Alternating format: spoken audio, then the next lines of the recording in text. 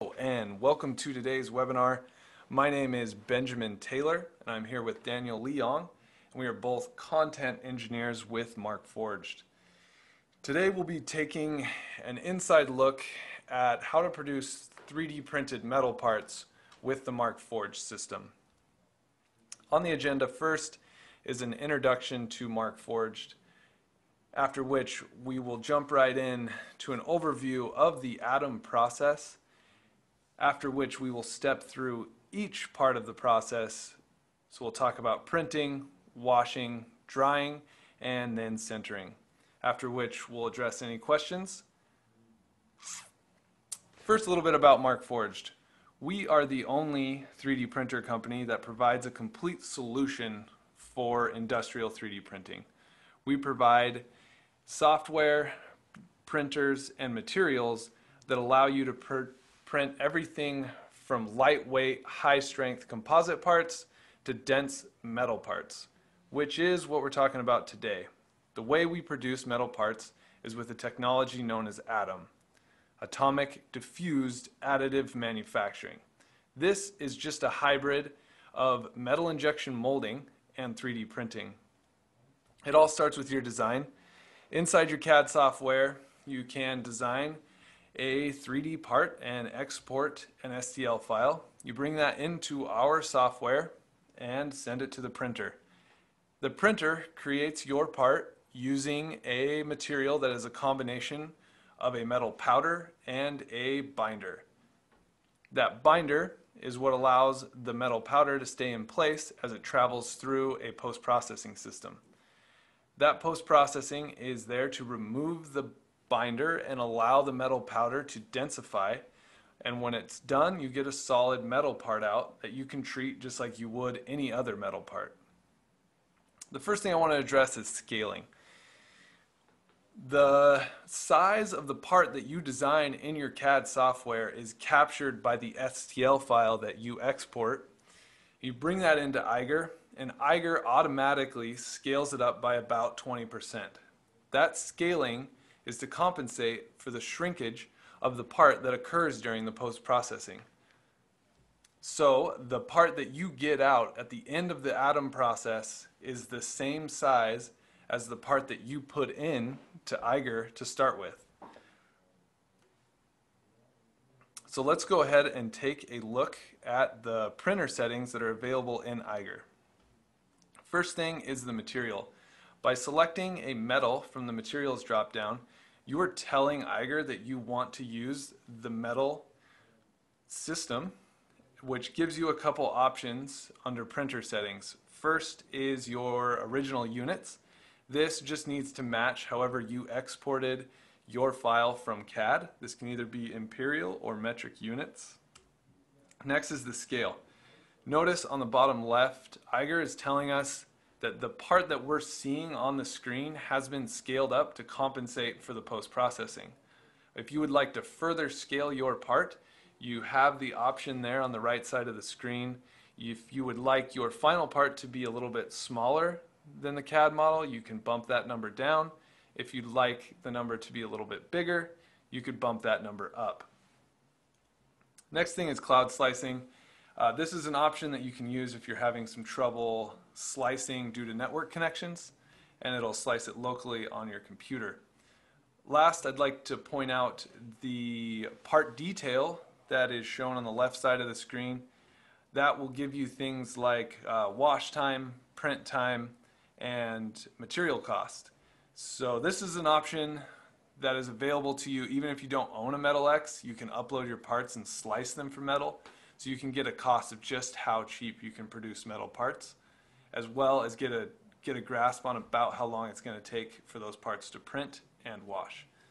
So once you click print, that part will be sent over to the printer, and as you can see here in this time lapse, the printer is doing three main things. First, it's producing the part that we just told it we wanted.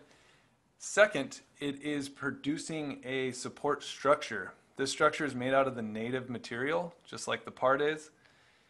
And thirdly, there is a white layer in between the support structure and the part. This layer is there to make sure that during the post-processing, the support structure doesn't adhere to the part, and you can just remove those supports by hand. So removing your green part from the printer is very easy. First, you just open the door, as you can see here, and then you will remove the part, which is on a print sheet. This print sheet is just a thin piece of plastic, and you can easily peel your part off of the plastic, as you can see in the video here. That print sheet can then be recycled, and you have your green part.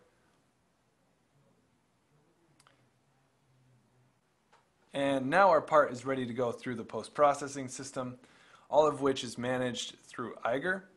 Once your part is done printing, it'll show up here in the wash utility under ready to wash. All you do is find the part, select it, and then hit wash selected. The wash is a solvent bath that breaks down the binder that is holding the metal powders in place, and that is a function of time. So Eiger gives us a wash time, so we know how long it needs to be in the wash, but of course Eiger will send you email notifications to let you know when you need to do that. Now that we've told Eiger we're going to wash a part, let's see how to put a part in the wash. The first thing you want to do is open the lid to the wash and slowly raise the basket out of the solvent bath, and then hang the basket from the lid of the washer and let it drip dry for about 10 minutes. This drip dry and the slow raise and lower of the basket is there to preserve the solvent, to keep it in the bath and prevent it from evaporating. After the drip dry, you can completely remove the basket from the washing station and place your part in the basket. As you can see here, the washing station is a batch process, so you can wash multiple parts at the same time. You just need to be sure and leave enough space around parts so that the solvent has good contact and can dissolve that binder. Once the basket is full with your parts, you can lower it down into the washer, and again, doing so slowly helps conserve your solvent. And then you can close the lid. After our parts have washed, it is time to remove them and let them dry. The process is the same here. Just slowly raise the basket out of the solvent, let it hang in a drip dry for about 10 minutes to allow that solvent to condense and go back into the solvent bath. So you can see here, you just remove the basket and then place your part on the top of the wash and slowly lower that basket back into the solvent bath and close the lid so your parts can continue to wash. The other side of the washing station is a dryer. Just place your part in the dryer and close the lid. The parts will sit in the dryer for about 1 to 2 hours. This is to allow the solvent that's in the part to evaporate before we send it over to the sintering. Now that our part is dry, we can go ahead and load it into the sintering furnace. The first thing we're going to do is place the part onto what's called a stage. That's just a ceramic plate to hold the part during printing. Open the furnace door, slide that stage into place, making sure that it's in the central portion of the furnace and also that it's level. Once everything's in place, we seal up the furnace door with these 3 cap screws you see here.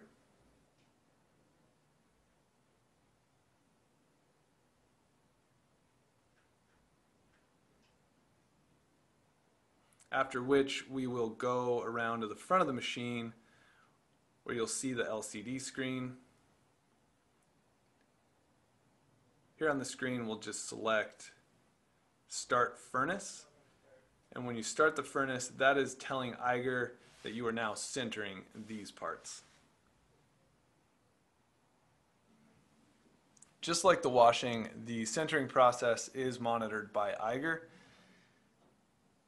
Here you'll see the center overview portion of Eiger, and the most important part is the progress bars. The progress bar is divided into 3 parts. First is the orange portion, which is the debinding stage. This is when the furnace is heating the part and burning out what is left of the binder. After which it goes into the red portion, which is the center profile. This is going to heat that metal up even higher and make those metal powders actually densify together through the process of sintering. After which it enters into the blue portion of the progress bar, which is cool down. After cool down is complete, you'll receive an email notification letting you know that your sinter run is now over and your parts are ready to remove. To remove your parts from the furnace, just unseal the door with those 3 button head cap screws, swing the door open, you reach in, grab that stage, and carefully slide it out of the oven. Place that stage on the bench top and you can remove your part from the stage. At this point, the support structure can easily be removed from the part because that ceramic layer has now become powder and there's nothing keeping the 2 parts together. And here we have our finished part. At this point, the binder has been completely removed and we are left with solid metal. That part can now go on to receive any additional post-processing that the application may require. So it can be heat treated or milled or powder coated, just like you would treat any other part made from that metal. Most importantly, that part is now ready for use.